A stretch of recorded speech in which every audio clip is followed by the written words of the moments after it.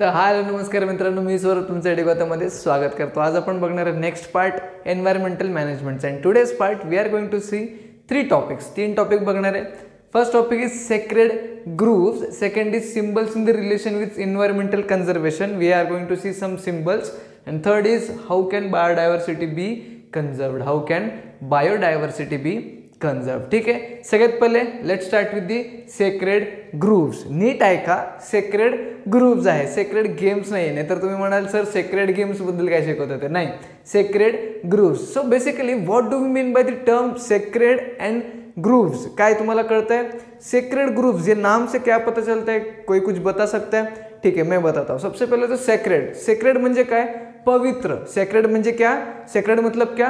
पवित्र। ठीक है, और ग्रुप्स क्या बोल सकते हैं? Of group of plants, group of trees, हाँ, group of plants and trees को हम लोग ग्रुप्स बोल सकते हैं। तो पूरा सेक्रेड ग्रुप्स मतलब क्या? पवित्र जगह जहाँ पे बहुत ज्यादा प्लांट्स एंड ट्रीज है। ठीक है, तो बेसिकली पवित्र मतलब कैसे पवित्र? जैसे कि हम लोग मंदिर में जाते हैं तो हम लोग मंदिर को एक पवित्र जगह बोलते हैं। ठीक है, टेम्पल में जाते हैं, मॉस्क में जाते हैं या फिर चर्च में जाते हैं, एक पवित्र जगह होता है। वैसे ही ये सेक्रेड मतलब पवित्र, ग्रुप्स मतलब group of plants, group of trees. ठीक है, समझ में आया? ठीक है, चलो जान के लेते हैं सेक्रेड ग्रुप्स के बारे में। सेक्रेड ग्रुप्स म्हणजे काय अजून नीट बघूया आपण। The forest conserved in the name of God and considered to be sacred is called as sacred groves. Line by line NEET ऐका।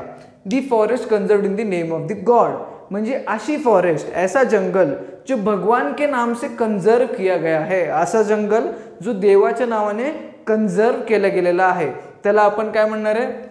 Sacred ग्रुव्स। And consider to be sacred, consider to be sacred मतलब consider to be पवित्र, consider to be पवित्र मतलब ऐसा जगह जो भगवान के नाम से कंजर्व किया गया है और वो जगह पवित्र माना जाता है, इसीलिए हम लोग उसको सेक्रेड ग्रुव्स कहते हैं। कळलं तुम्हाला? अशी जागा जी देवाच्या नावाने घेतलेली आहे आणि दुसरी गोष्ट त्या जागेला आपण पवित्र ठेवतो किंवा ती जागा पवित्र असते म्हणून सेक्रेड ग्रुव्स असं म्हणतात।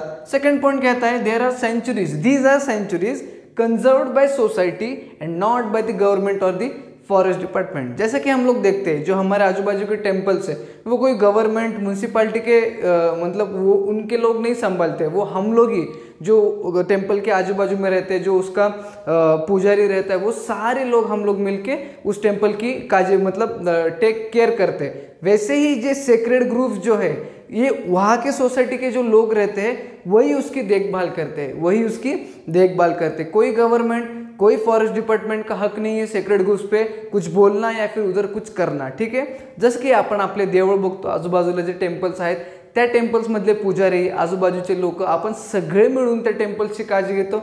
तसेच ह्या सेक्रेड ग्रुव्समध्ये तिथं आजूबाजूला राहणारे जी सोसायटी आहे लोकांची, ते लोकच ह्या सेक्रेड ग्रुपची काळजी घेतात। कुठल्याही प्रकारचं गव्हर्नमेंट किंवा फॉरेस्ट डिपार्टमेंटला अलाउ नाही आहे तिथं जाऊन काही करणं किंवा तिथं सगळं जाऊन डिस्टर्ब करणं। ठीक आहे, टोटली सगळं त्या सोसायटीतल्या लोकांनी बघितलेलं असतं। Third point says that these forest are present in the western Ghats as well as in entire country. अब ये सेक्रेड ग्रुप्स जो है ये हमारे कंट्री में वेस्टर्न घाट्स में भी प्रेजेंट है और बहुत जगह पे हमारे कंट्री में बहुत अलग अलग जगह पे प्रेजेंट है। अब कितने सेक्रेड ग्रुप्स देखे हमने इंडिया में या फिर नोट किए गए हैं? There are more than 13,000 sacred groups in the India. मतलब अब तक का जो रिपोर्ट है वो रिपोर्ट ये कहता है कि मोर देन 13,000, 13,000 से ज़्यादा सेक्रेड ग्रुप्स पाए जाते हैं इंडिया में। म्हणजे आतापर्यंत जो रिपोर्ट आहे तो रिपोर्ट काय सांगतो की भारतात, इंडियामध्ये 13,000 पेक्षा जास्त, मोर देन 13,000, 13,000पेक्षा जास्त सेक्रेड ग्रुप्स प्रेजेंट आहेत। कळलं तुम्हाला? What do mean by sacred groups? Okay, now will see some symbols in relation with environmental conservation. Okay, जसं की आपण बघितलं होतं एन्व्हायरमेंटल कंजर्वेशन काय असतं। आता एन्व्हायरमेंटल कंजर्वेशन करताना काही सिम्बॉल्स वापरले गेलेले असतात। ते तुम्हाला सिम्बॉल्स तुम्हाला या साईडला दिसत असतील। ते सिम्बॉल्स काय आहेत आणि ते मोस्ट ऑफ द सिम्बॉल्सचं काय मिनिंग आहे तुम्हाला मी सांगतो।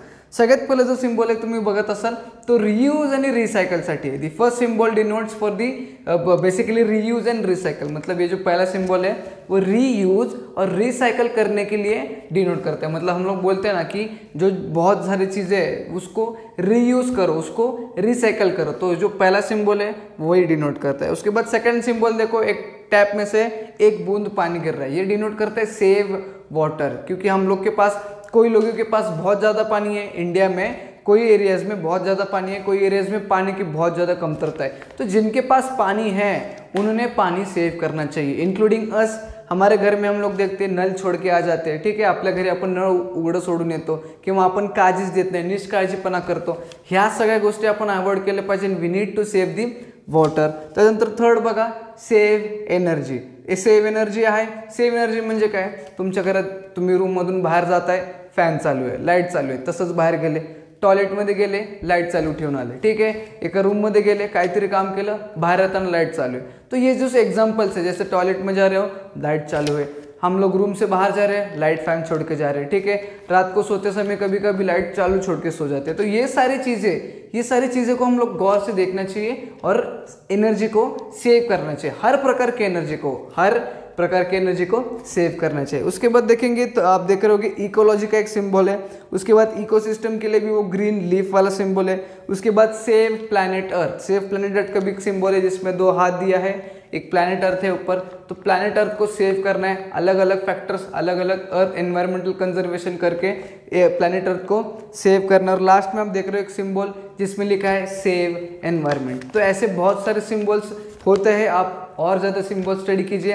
तो अब देखेंगे हम लोग last part, that is how can biodiversity B conserved. Okay, now we will see how can biodiversity B conserved, मतलब बायोडाइवर्सिटी को कंजर्व कैसे करेंगे, बायोडायव्हर्सिटीला कंजर्व कसं करणार आहे आता आपण बघू। First of all recall what do we mean by biodiversity. आता मी 1-2 पार्ट अगोदर तुम्हाला शिकवलं असेल what do we mean by biodiversity. Recall करा, रिकॉल केल्यावर तुम्हाला कळेल what do we mean by biodiversity. Biodiversity is nothing but variety of living organisms present in the environment. Varieties of living organisms present in the environment. जसं की तुम्ही सकाळी उठून शाळेला जात असाल किंवा कुठं बाहेर फिरायला जात असाल, तुम्हाला वेगवेगळे प्रकारचे प्राणी दिसतात, वेगवेगळे प्रकारचे लिव्हिंग ऑर्गॅनिझम दिसतात। हेच सगळ्या गोष्टी आपण म्हणतो बायोडायव्हर्सिटी। जसाच पावसाळा चालू होतो, जब रेनी सीजन चालू होता है, तब आप देखते हो अलग अलग टाइप के आपको कीड़े दिखेंगे, मकोड़े दिखेंगे। ये सारी चीज़ें भी बायोडाइवर्सिटी में ही आते हैं। अलग अलग लिविंग ऑर्गेनिज्म जो एनवायरनमेंट में प्रेजेंट है, हम लोग उसको टर्म करते हैं बायोडाइवर्सिटी। अब इस बायोडाइवर्सिटी को कैसे कंजर्व करेंगे वो हम देखते हैं। बेसिकली 7 पॉइंट्स दिए बुक में, हर एक पॉइंट को अच्छी तरीके से मैं एक्सप्लेन करता हूँ। 7 पॉइंट्स दिले बुकमध्ये, प्रत्येक पॉइंटला खूप चांगल्या प्रकारे तुम्हाला एक्सप्लेन करतो। Let's start with the first point. First point says that protecting the rare species of organism, ठीक है।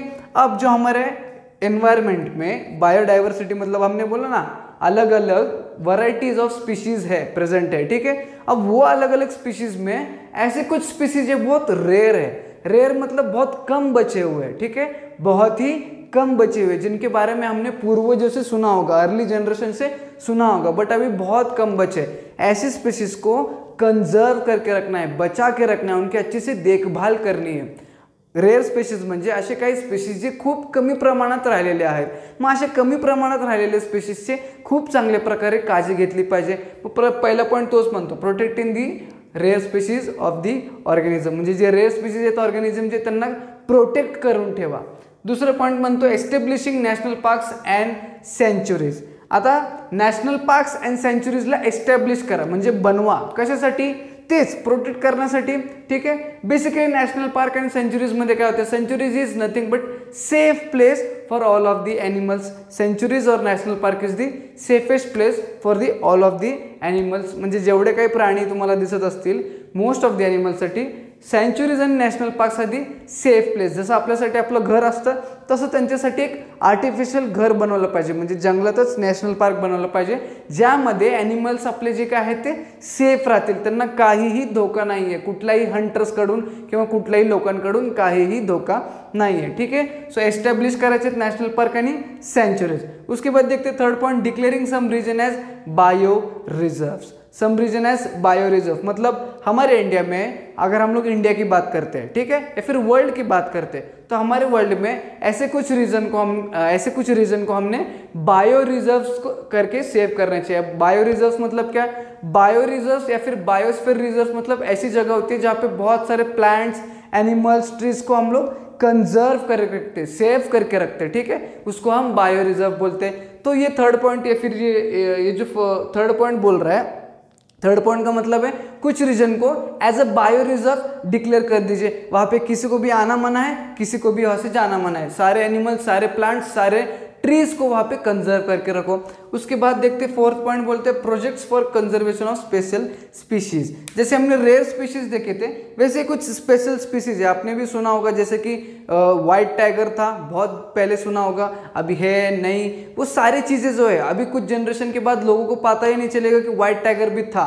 तो ऐसे जो स्पेशल स्पीशीज है उनको कंजर्व करने के लिए, उनको बचा के रखने के लिए, उनको प्रोटेक्ट करने के लिए कुछ न्यू प्रोजेक्ट्स का इंतजाम करना चाहिए। काही रेअर स्पीशीज जे आहेत आपल्याकडे, त्या रेअर स्पीशीजची काळजी घेण्यासाठी, त्यांना प्रोटेक्ट करून ठेवण्यासाठी, त्यांना कंजर्व करण्यासाठी काही नवीन प्रोजेक्ट्सची गरज आहे। त्या नवीन प्रोजेक्ट्स थ्रू त्यांना जीवनदान मिळेल किंवा त्यांची काळजी घेतली जाईल ह्याची हे बघायला पाहिजे आपण। त्यानंतर बघू conserving all of the plants and animals. Now the fifth point says that conserving all of the plants and animal. Basically आपल्या आजूबाजूला पण जे झाडं आहेत, जे ॲनिमल्स आहेत, त्यांची पण काळजी घ्या। असंच नाही आहे की फक्त रेअर स्पीशीज आहेत किंवा फक्त स्पेशल स्पीशीज आहेत त्यांचीच काळजी घ्यायची नाही। आपल्या आजूबाजूला जी प्लांट्स आहेत, ॲनिमल्स आहेत, ट्रीज आहेत, त्यांची पण काळजी घ्या, त्यांना पण कंजर्व करा। मगच कुठं आपला पूर्ण एन्व्हायरमेंट जो आहे तो कंजर्व होणार है, किंवा जो पूर्ण बायोडायवर्सिटी है तो कंजर्व होना है। ये जो फिफ्थ पॉइंट बोलता है वो बोलता है conserving all of the plants and animals. अभी हमारे आजू बाजू में भी जो प्लांट्स है, जो एनिमल्स है, जो ट्रीज है, उसको भी हमें कंजर्व करना चाहिए। ऐसा नहीं है कि बस रेयर स्पीशीज या फिर स्पेशल स्पीशीज को भी कोई हम लोग कंजर्व करेंगे, उनका ही देखेंगे, नहीं। हमारे आजू बाजू में जो नॉर्मल स्पीशीज भी है उनकी भी देखभाल करनी चाहिए, उनको भी कंजर्व करके रखना चाहिए, ठीक है। उसके बाद देखते हैं सिक्स पॉइंट ऑब्जर्विंग दी रूल्स। अब जैसे कि बायो रिजर्व्स होता है या फिर नेशनल पार्क सेंचुरीज होता है, ये जगह पे क्या करते हैं, कुछ रूल्स लगाए जाते हैं, ठीक है। हंट नहीं करना है, कोई भी एनिमल को ईजा नहीं पहुंचाना, मतलब कोई भी एनिमल को हर्ट नहीं करना है, ठीक है। ये बहुत सारे अलग अलग रूल्स लगाए होते हैं। क्यों लगाए होते हैं? क्योंकि वहाँ के जो एनिमल्स है या फिर लिविंग ऑर्गेनिजम्स है उनको सेफ रखने के लिए, उनको प्रोटेक्ट करने के लिए।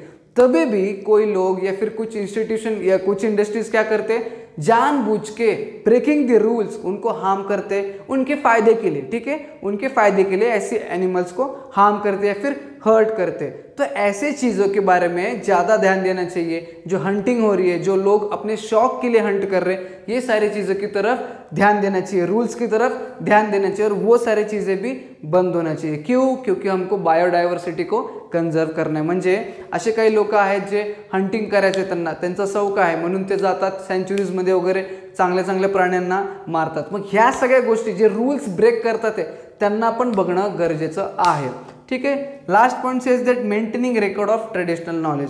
अब जैसे कि इंडिया की बात करेंगे तो इंडिया में पहले से बहुत ज़्यादा ट्रेडिशनल नॉलेज स्प्रेड होता आ रहा है। जैसे कि फॉर एग्जांपल आयुर्वेदा लीजिए। आयुर्वेदा एक ऐसा नॉलेज है जो पहले पूर्वजों से स्प्रेड होता आ रहा है। कुछ बहुत ज़्यादा डॉक्यूमेंट्स या फिर बहुत ज़्यादा स्टडी किया था पहले के लोग ने, पर धीरे धीरे क्या हो रहा है, ये जो नॉलेज है ये भूल जा रहा है या फिर ये लॉस्ट हो रहा है हमारी तरफ से। जो ये नॉलेज जो है हमको प्रिजर्व करके रखना चाहिए, क्योंकि हमें ये काम में आने वाली चीज़ें, ये सारे नॉलेज हमको प्रिजर्व करके रखना। म्हणजे Ayurveda is an example.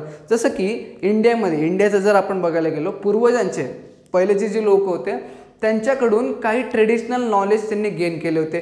For example आत्ताच आयुर्वेदाचं सांगत होतं। मग आयुर्वेदा जी आहे, ती जी नॉलेज आहे, त्याचा जो अभ्यास आहे, हा हळूहळू लोक विसरत चाललेत किंवा हळूहळू लोक त्याला इम्पॉर्टन्स देत नाही। तसं नाही झालं पाहिजे। आपण त्या नॉलेजला कंजर्व करून ठेवलं पाहिजे, वाचवून ठेवलं पाहिजे, कारण की हे खूप जास्त फायदेशीर ठरणार आहेत। तो आजच्या पार्ट मधले अपने 3 टॉपिक याच सोबत संपलेले आहेत। आज के पार्ट में हम जो 3 टॉपिक पढ़ने वाले थे वो यहीं पे ख़त्म हो गए। अगर आपको ये वीडियो अच्छा लगा हो तो ज़रूर लाइक करना, चॅनलला सबस्क्राईब नक्की करा आणि जास्तीत जास्त मुलांपर्यंत शेअर करा। नवीन असेल तर चॅनल सबस्क्राईब करून जा। आपण भेटूया न्यू व्हिडिओमध्ये।